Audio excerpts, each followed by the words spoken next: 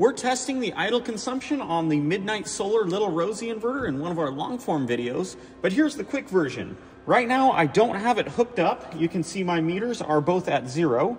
If I go ahead and make this connection right here to complete the circuit, current from my power supply is coming through these cables and running through this meter, measuring current, coming back to the inverter's connection, and on the negative terminal I also have a shunt.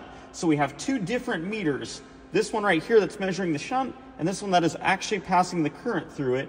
And they both are agreeing right now that we have about 68 milliamps flowing into the inverter with it completely powered off.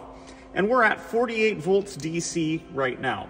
If I turn on the inverter, we can measure that there is 0.34 amps or 340 milliamps approximately.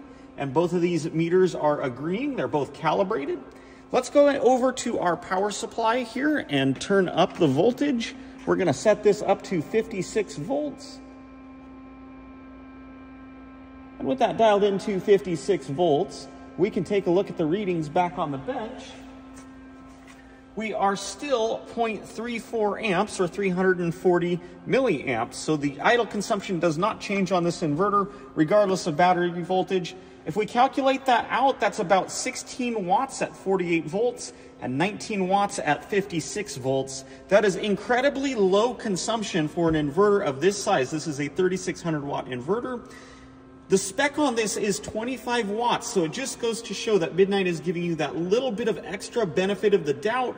Worst scenario figures, but I'm pretty impressed so far with this little Rosie. Every spec it has, it sure is meeting.